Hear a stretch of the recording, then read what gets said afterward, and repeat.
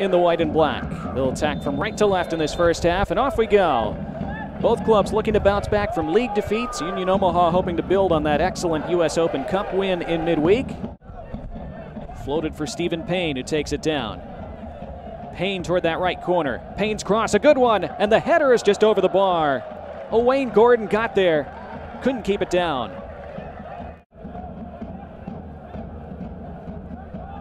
Head tennis rolls through midfield, and it's picked up by Connor Doyle. Some space now for Omaha on the left, and Jiba.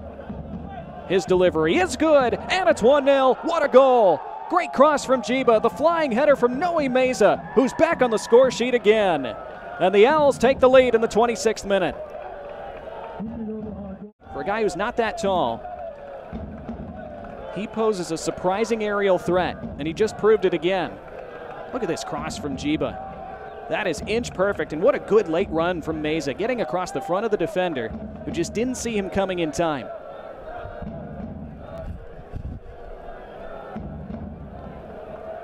He gets right across the front of him, doesn't he? The diving header, perfect. For all, probably don't mind the game being slowed down a bit. Now, into the box comes a Wayne Gordon, and Gordon equalizes out of nothing for Richmond.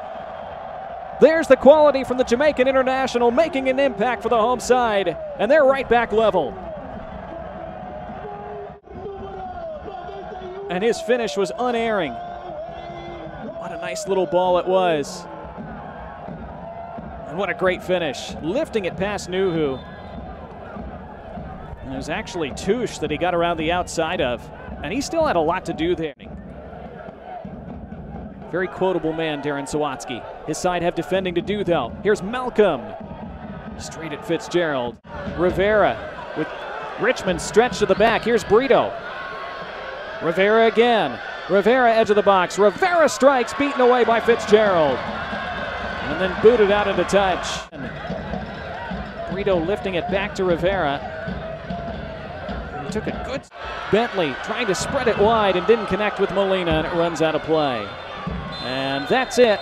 And these two sides have to settle for a point apiece tonight after they settled for a goal apiece on the score sheet.